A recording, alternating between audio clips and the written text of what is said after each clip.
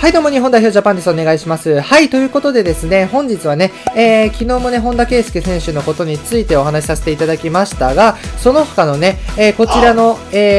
方々についても、非搭載の理由とかをね、述べさせていただけたらと思います。はい、まずですね、ブンデスの選手が多いっていうのも一つの理由ではあるんですが、そもそもね、非搭載でした。ただね、入口選手に関しては2018の時は獲得可能でしたね。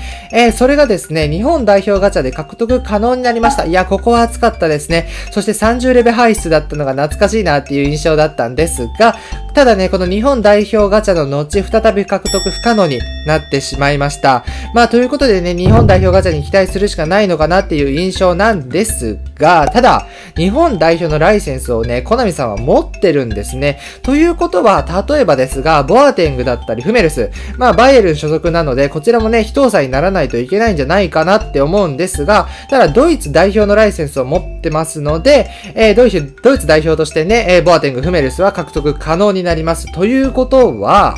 大迫だったり原口っていうのも獲得可能になってこなきゃいけないんですが、獲得可能になっていない。ということは、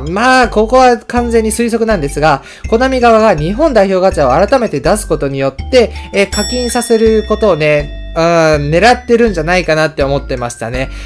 ちょっとやらしいかなとも思うんですが、ここはね、完全なる予測なのでね、ご了承ください。はい、ということでちょっと横道にはそれましたが、しっかりね、能力値見ていきたいと思います。まずはこちら。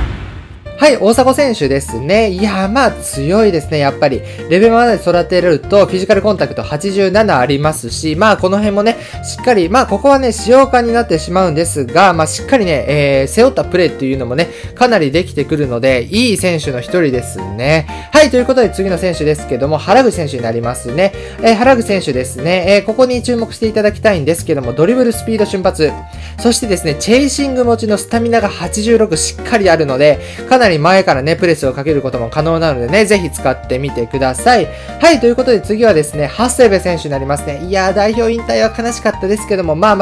しょうがないところであるのかなって思ってましたが、レベルまで育てますと、ボールダッシュだったりっていうのもね、かなり高い数値で、推移していきますので、かなりいいですよね。そしてやっぱりキャプテンシー。ここはやっぱりね、さすが、コナミさん分かってらっしゃるなというところではあったんですが、はい、次の選手ですね。久保優也選手になりますけども、久保選手に関しては、いや、これ隠れた有能選手じゃないかなって思ってますね。スピード瞬発も87、86ありますし、ドリブラーっていうところも考えると、いや、ここかなり強いなって思ってましたね。やっぱりダブルタッチ持ちですし、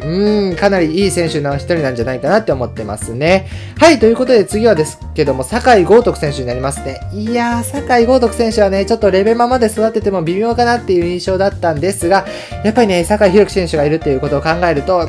やっぱり2番手になってしまうのかなっていう印象でしたね。はい、ということで次の選手ですけども、宇佐美選手ですね。宇佐美選手はね、ボールコントロール、ドリブルも強いですし、やっぱりシザーズ、コントロールカーブらへんもね、持ってますので、かなり使いやすい選手の一人なんじゃないかなって思ってますね。はい、そしてですね、隠れた有の第2弾ということで、浅野選手ですね。これは強い。スピード瞬発91、91。そして後半から出したらやばいスーパーサブ。これはかなり使えるんじゃないかなって思ってますね。はい、ということで次の選手ですけども、最後になりますね。入口選手になりますね。入口選手に関しては2018の時はね、スペイン2部の方で、確定スカウトあったんですが、ただ今回ね、非搭載ということになりましたね。レベルまで育てますと、ボールダッシュがしっかりありますので、そしてプレイスタイルのハードプレス。ここら辺考えると DMF 配置っていうのがね、一番いいのかなって思ってましたね。はい、ということでですね、本日はサッカー日本代表の非搭載選手についてお話しさせていただきましたけども、いかがでしたでしょうか。他にね、中島、本田、香川がいますけども、それはね、以前動画で紹介しておりますので、そちらをご参照ください。はい、最後に、チャンネル登録と高評価、ぜひよろしくお願いします。では、次の動画でまたお会いしましょう。では。